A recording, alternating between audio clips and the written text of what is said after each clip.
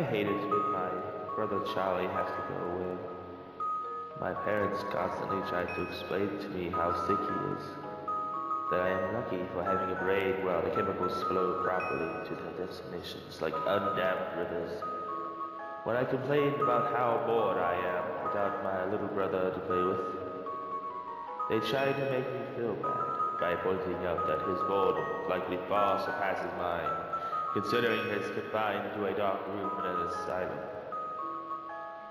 I always beg for them to give him one last chance. Of course, they did at first.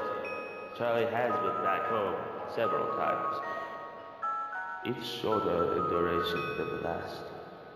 Every time without fail, it all starts again. The neighborhood cats with gouged eyes showed up in his toy chest. My dad's razors found dropped on the baby slide in the park across the street. Mom's vitamins replaced with bits of dishwasher tablets. My parents are hesitant now, using last chances sparingly. They say his disorder makes him charming, makes it easy for him to fake normalcy, and to trick the doctors who care for him into thinking he is ready for rehabilitation.